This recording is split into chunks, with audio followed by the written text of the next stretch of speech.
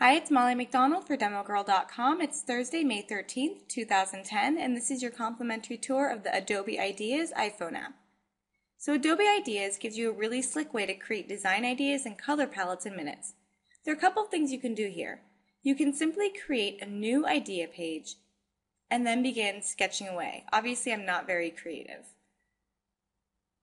You can quickly change the brush size,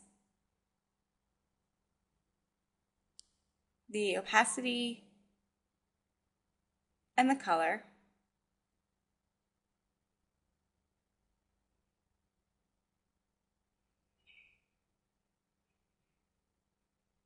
Once again, forgive my design skills.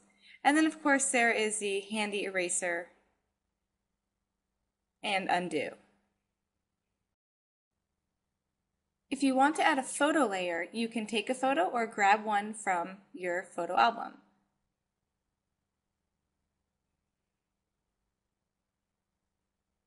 And then you can easily remove it or add it back.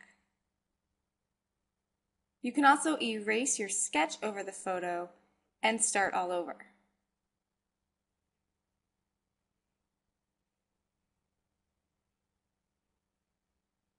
Once you have something you like, which hopefully will be better than this, you can just tap the email icon and you can email it to anyone, which is great for sharing.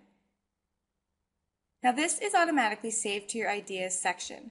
You can also start your design with a photo. And the same tools are available here as well.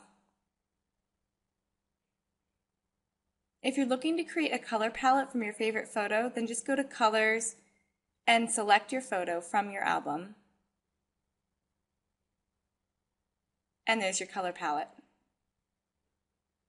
To delete an idea, just tap the trash icon, select the idea, and delete it.